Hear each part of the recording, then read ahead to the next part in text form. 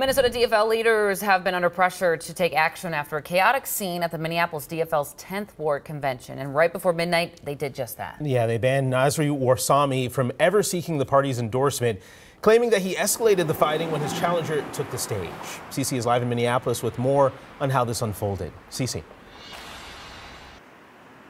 Hey, good morning. So the meeting that was held to make this decision, it lasted for hours, but in the end, the ban was approved. Now, this ban is coming after a pair of bylaws were changed. So if you take a look, here's that chaotic video that kind of sparked all this. You can see pushing, screaming, fighting. The new rules that are now in effect allow the DFL party to ban people who engage in violence from future DFL party events, and they allow the DFL party to ban candidates and campaigns from seeking the DFL party's endorsement if they engage in or incite violence. So under these new rules, the DFL party can officially ban Warsame from seeking the DFL party's endorsement.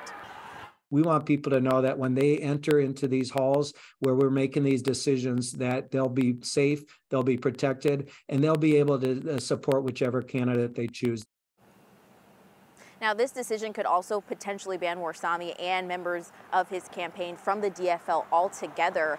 Now, in the past, Warsame says he didn't incite this violence. We did reach out to him just a few hours ago to get a new response from him this morning after this news came out. We're still waiting for a response, though.